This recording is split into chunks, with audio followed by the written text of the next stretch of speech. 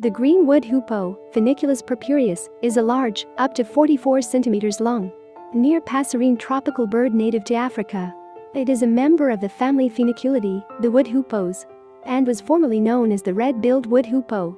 This abundant species is a metallic dark green, with a purple back and very long diamond-shaped purple tail. Distinctive white markings on the wings and white chevrons on the tail edges make it easily identifiable, as does its long, thin, curved red bill. Sexes are similar, but immatures have a black bill. The green wood hoopoe is an insect-eating species. It feeds mainly on the ground, termite mounds, or on tree trunks, and forms flocks outside the breeding season. Its specialized claws enable it to cling easily to the underside of branches while closely inspecting the bark for insects.